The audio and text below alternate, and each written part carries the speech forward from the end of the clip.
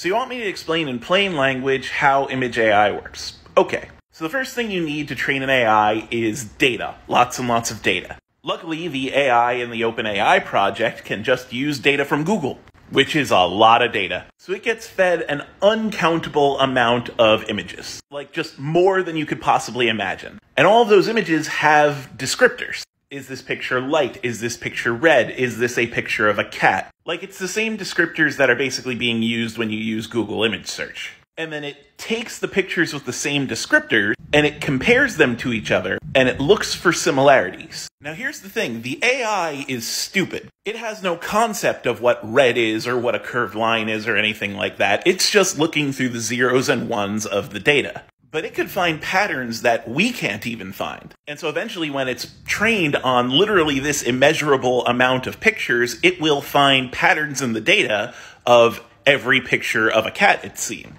And then eventually if you ask it to recreate those patterns, it will come up with essentially a totally new picture of a cat. Now the problem is there are lots of patterns that don't really correspond to what the image looks like. That's why a lot of AI images are nightmare fuel and a lot of AI stories are nonsense. But the thing is, you can keep training it. If you generate nightmare fuel, you could feed that nightmare fuel back into the AI and say, no, this isn't a picture of a cat. And it will start to learn what patterns of data don't go into making something that realistically looks like a cat. Same thing goes for when you successfully create an image of a cat. You feed that back in and it's like, oh, okay, these are the important patterns. And you just keep doing this until it recognizes the patterns you want it to recognize. And then it could feed those patterns back to you to, say, create a new image. And that's essentially a very simplified version of how these AIs work.